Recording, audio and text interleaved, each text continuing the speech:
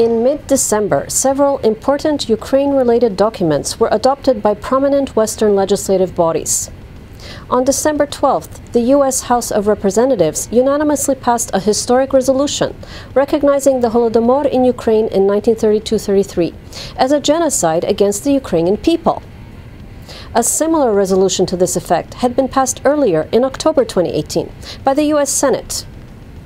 Also on December 12th, the House of Representatives unanimously adopted two other bipartisan resolutions. The first condemned Russia's military aggression against Ukraine in the Kerch Strait and called on Russia to immediately release the Ukrainian ships and their crews. The other resolution called against the construction of the Russian Nord Stream 2 gas pipeline and appealed to European governments to abandon this project. On December 12th, members of the European Parliament also issued a call to cancel the construction of the Nord Stream 2 pipeline as a quote-unquote political project that poses a threat to European energy security.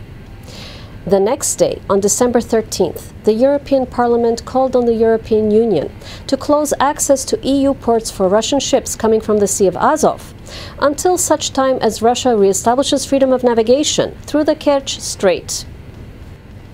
Furthermore, on December 13th, at a meeting with President of Ukraine Petro Poroshenko, NATO Secretary General Jens Stoltenberg condemned Russia's aggression in the Kerch Strait and pledged support for the Ukrainian Navy.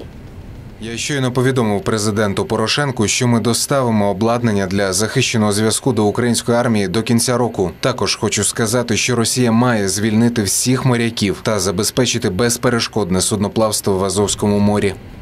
And finally, at the EU summit in Brussels on December 13th, EU leaders extended economic sanctions against Russia for another 6 months. However, the initiative to impose new sanctions on account of Russia's actions in the Sea of Azov were blocked by Italy. With the exception of this and other similar actions on the part of some European governments showing pro-Moscow sympathies, the Western world has thus far been standing united in support of Ukraine after the Sea of Azov incident. I'm Tania Stech, and this was Ukraine in the News. Канал 1+1 тепер доступний на Bell International Programming.